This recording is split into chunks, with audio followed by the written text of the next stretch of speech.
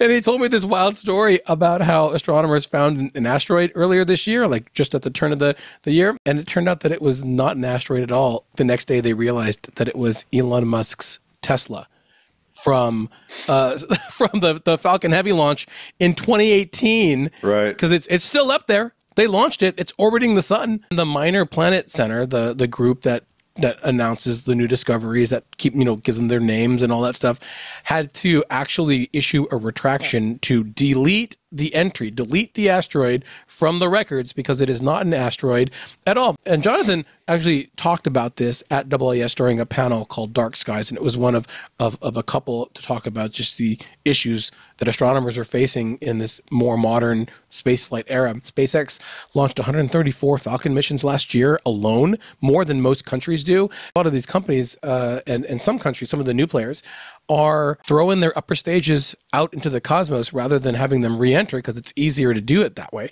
Why is this important and not just, a funny story about Elon Musk's car in space? Well, because these astronomers are trying to get an accurate picture of the solar system, of where stuff is, of where these asteroids are, and more importantly, where these near-Earth asteroids are, because we need to know where they are so that we need to know if some of them are a problem or a threat that we're going to have to deal with if it's going to come smack us in the face, a decade plus down the line.